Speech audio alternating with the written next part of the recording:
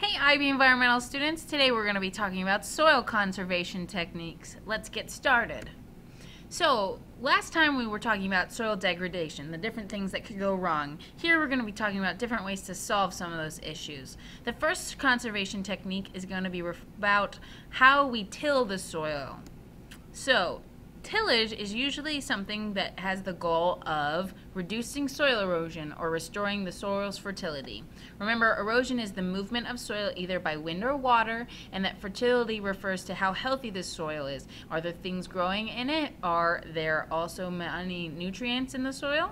So conventional tilling, meaning how most farmers in modern days do this, they would have a very expensive kind of tractor that would plow the land, digging into the soil and kind of pulling it bare. And because it's bare after the fall, all winter long when it's snowing and raining and a lot of water and wind is going past it, there's going to be all sorts of erosion, meaning the topsoil layer is going to pretty much almost be lost all winter long. This is very bad for soil erosion and fertility, even though the farmer is hoping that they're helping the situation. Plus, it's using fossil fuels and the technology can be expensive. So conservation tillage can either be minimum tillage or maybe potentially the farmer will decide not to till at all. Both things are considered conservation tillage. The hope is not to disturb the soil, and if they do it, as little as possible, and they'll still continue to plant crops, potentially. It is still potentially going to be expensive because the equipment to do the conservation tillage, which will usually put some sort of holes in the soil to aerate it, that will be expensive, but it hopefully will have more crop yields and it'll be better for the soil in the long run. However, sometimes because of the way it works, it may affect the plants, which might have it require more herbicides and pesticides. So that's our first conservation technique. The following slides have other techniques that are going to also help erosion and fertility of the soil. Here's our next technique. Our next technique is all about terracing. Think about this like staircases. Ba-boom, ba-boom, ba-boom, ba-boom. Terracing refers to converting the steep slope of a hill to almost like staircases, and it'll follow the contour of the land. So if there's a curvature, that will be the same shape of these staircases. They're usually very broad and flat. The nice thing about this is it'll help retain water for crops rather than having the water run off the land causing erosion and a transfer of those nutrients. So little runoff is good. It'll also be kind of tough if we're evaluating this process because to make these terraces, imagine being the person who has to dig these staircase-like shapes. That's a lot of energy or manpower. And if we're not doing it by manpower, we're doing it with fossil fuels and machinery, which could potentially be expensive. So this is really good. And we can kind of think of Incas or Aztecs when we see this type of shape, but it is very difficult to get these set up, even though it's very good. So that's our second technique. Let's keep going. The third technique is contour plowing. Contour means following the shape of the land. So here must be a hill, and we're following that shape. And as the farmer plows or plants the crops, they'll follow the shape of the land as they do that. This is going to help the plants hold the soil and slow the runoff because we're following the shape of the land rather than having straight lines that don't necessarily follow what the soil naturally would do. The next conservation technique is called strip cropping. Think about strips as in rows or stripes.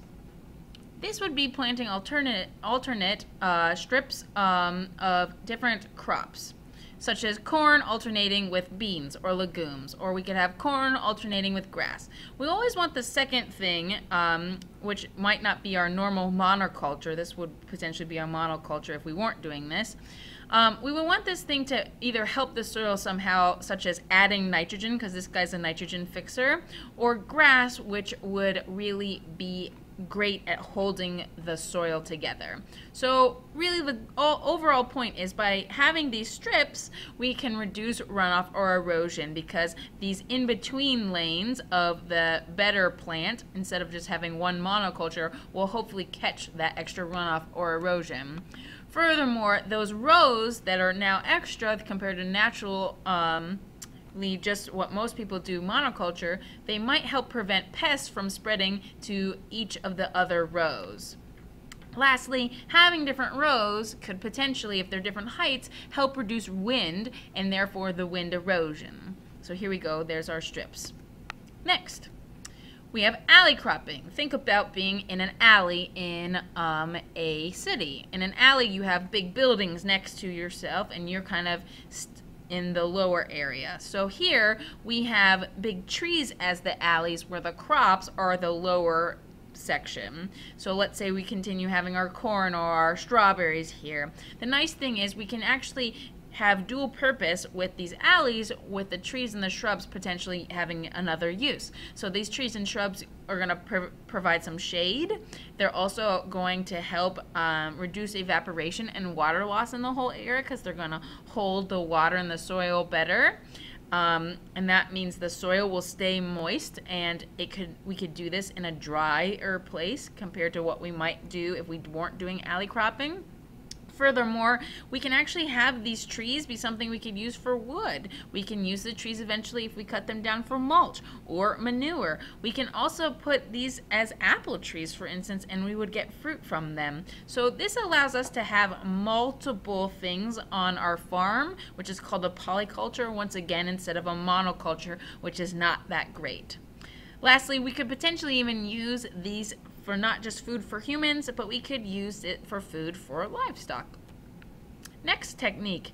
This is going to be very similar to alley cropping, except instead of having these kind of rows of trees, our trees are going to be in big chunks and they're going to be all around my big crop field. This is going to help protect us from the wind. It's also known then as a windbreak. It's going to have the same benefits as alley cropping, so I'm not going to bore you to tears by repeating them.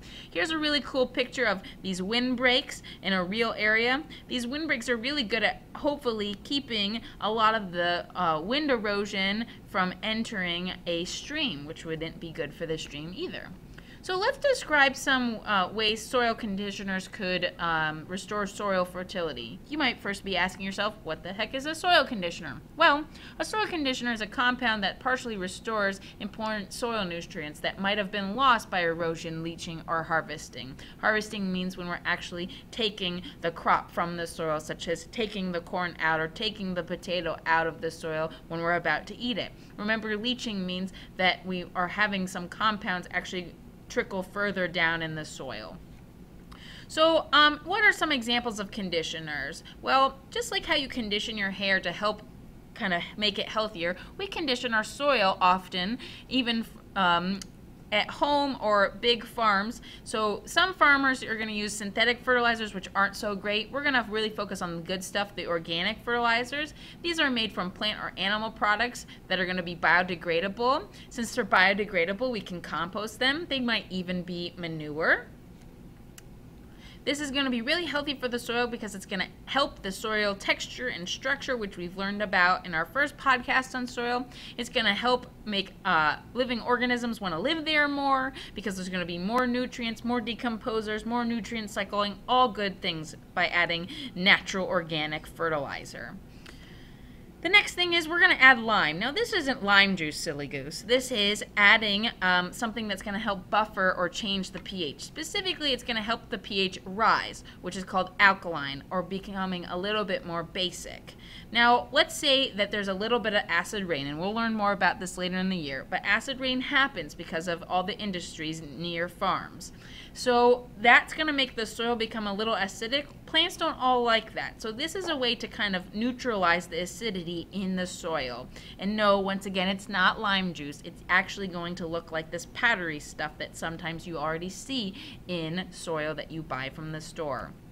So that's it for today. You made it. I know there's a lot of different things. They're very similar, but they're all going to help farmers and improve their soil. And in class, we're going to look at specific case studies for different farming techniques, subsistence and commercial farming, and think about how they're applying these different conservation techniques for different degradation problems. Wonderful job. See you in class.